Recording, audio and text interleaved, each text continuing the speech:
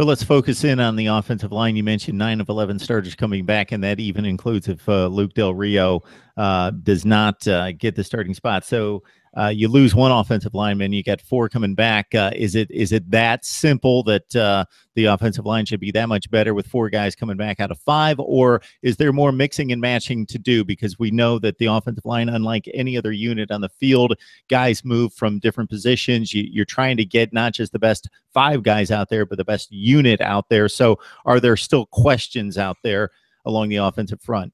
Now, the biggest question will be replacing the starter that left last year, David Sharp. Martez Ivy will now slide out to left tackle. Everybody knows he was a 5-star recruit coming in.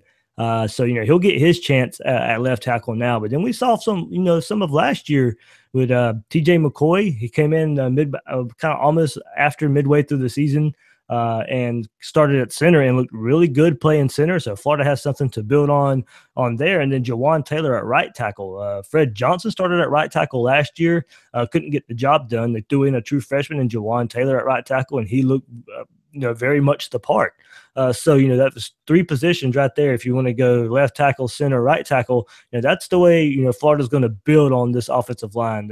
The interior of the offensive line at guard play with Tyler Jordan, Andrew Mike, Nick Buchanan, Brandon Sandifer, Antonio Riles, who he'll miss spring. So, Florida still has some questions at the guard position, but at left tackle, center, and right tackle, they're pretty much set.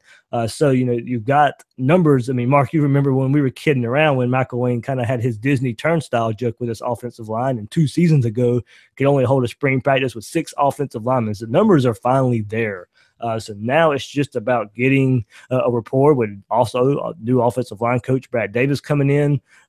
So it's a lot of moving parts as far as guard play, I think, and also a new offensive line coming in.